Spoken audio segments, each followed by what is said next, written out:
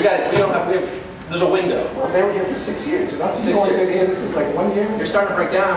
Your knees. Oh, I broke my toe the other day. I don't want to hear it.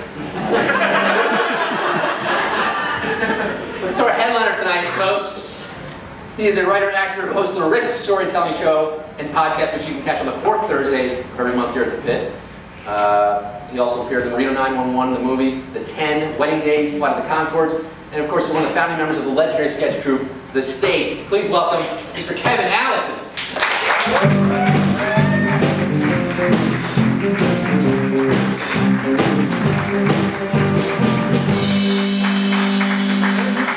Hello. Hello, welcome to our weird couch. Oh, yes, very comfy.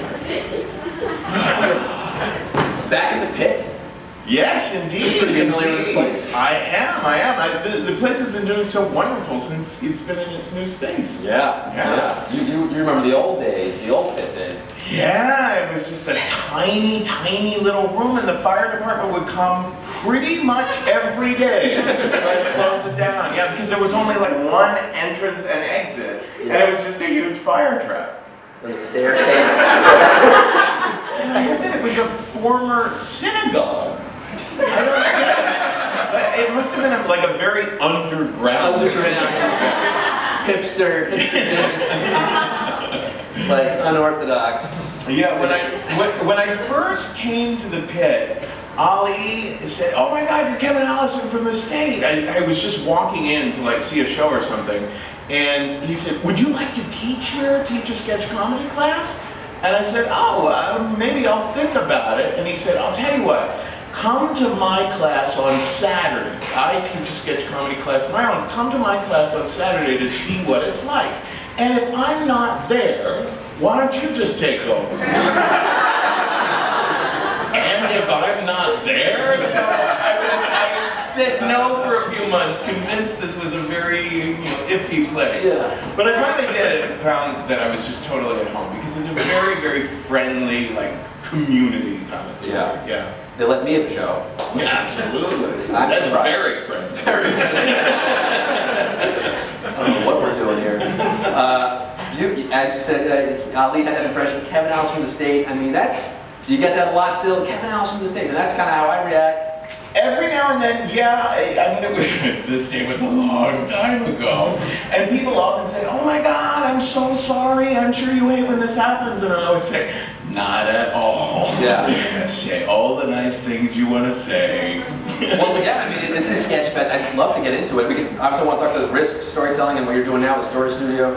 But could we get to those early days? And you were with NYU, you guys all just met up there. How did it all come together? How did you get involved? 88 was the year that the group came together, and I was not in the group at first. What happened was I was 18 years old, and I thought that Joe Latrulio was hot.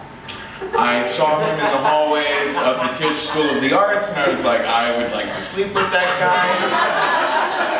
And so I started kind of stalking him, and there was one day I noticed he was in line for the drop ad to go see the counselor to drop a class and add a class, and I was like, oh my God, I'm just going to sit outside the counselor's office, listen to what class he's adding, and then get into that class.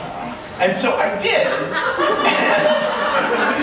And in the class, Joe one time said, "Hey, my comedy group is doing a show tonight. I want to invite everyone to come." So I came to see the show, and it was no longer about Joe Latrulio for me. All of a sudden it was like, oh my God, this comedy group is the most amazing thing I've ever seen. Michael Showalter's hot too. No.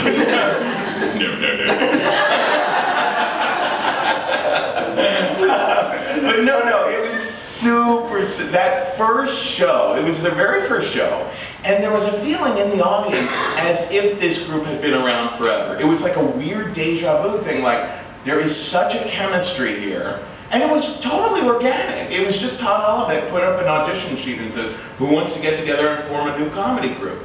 And so I determined, okay, now I'm going to get into that group. Yeah. And so I started hanging out with them after classes, drinking basically. And I remember it was one night we were at this place called the Dugout, this real dive bar on 2nd Avenue. And I was like, I'm gonna do something crazy to convince these people that I'm kind of nutty. So I went in the bathroom, and the place was a total dump, and there was like an inch of water on the floor of the bathroom, and kind of urine-y, you know? Yeah. And I took off all my clothes, except for my boots, and headed out into the bar proper. This is like in public, completely naked, raising a glass, and I just improvised a wailing tune. And I remember exactly how it went. It went, oh, standing in an inch of urine well becomes a sailing man. And then I went on from there, and everyone in the room was like, this guy is amazing. So that was like my audition, and like that I was in.